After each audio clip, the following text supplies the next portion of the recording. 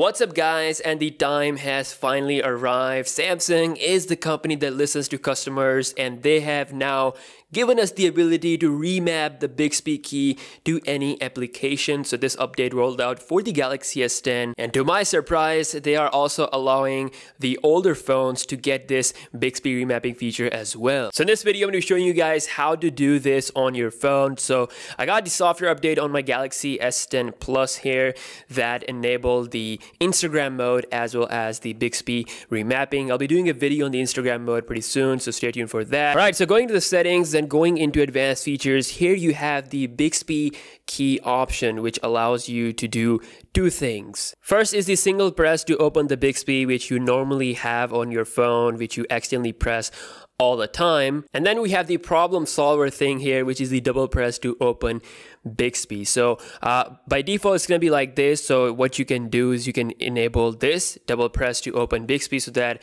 you don't have accidental presses. After setting the double presses to open Bixby, you can set the single press to open an application. So I have set it to open the Instagram app for my usage. If I go here, as you can see, it just opens up my Instagram, quickly jumps into it. So whatever most used application you have, you can remap that application to the single press. And similarly, if you do single press to open Bixby, you can set the double press for your custom application. So pretty much you can set any application out of your app list. And then you also have the option to run a quick command. So some commands here by default, like productivity, daily routine, lifestyle, and play, something that is suggested by the Bixby. And of course, you can create your own commands as well. So first you have to enter what you want to say to execute this command. So I just added this take picture thing, and then you have to enter the command. So you have a list here, so lots of options to do here. For example, I want camera, so I'm just gonna add camera here. These are some of the commands we have for the camera, like change the camera to pro mode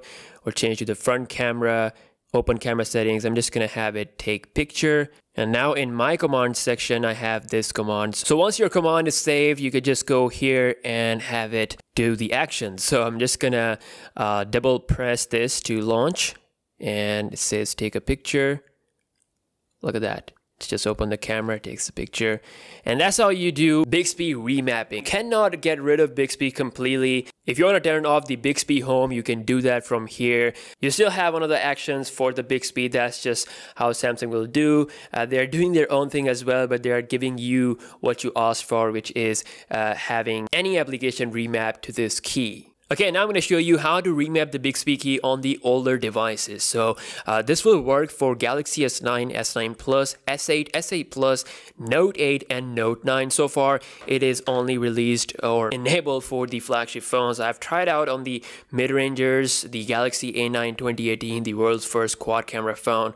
It doesn't work. So it has to be Android 9.0 Pie, I guess, to make it work. I'm not sure, but currently it is for the flagships. So first up, go to your Galaxy store, which is the Samsung application store, start it up, and from here you need to search Bixby. Now once you search Bixby, you will get the Bixby home, and from here you need to update the Bixby home application. It's about 8.47 MB. Alrighty, it is installed. And alright, next you have to launch the Bixby by pressing the Bixby key. Then go ahead and check out settings. Scroll down here all the way to about Bixby voice, and here, if it's the older version, it will show you the update. So this is actually the older version, 2.0.46.20. So that has to be, I think, 3 point something. But once you go here, it takes you to the store again and then update to the latest version. All right, once the update is installed, go back and then launch the Bixby once again.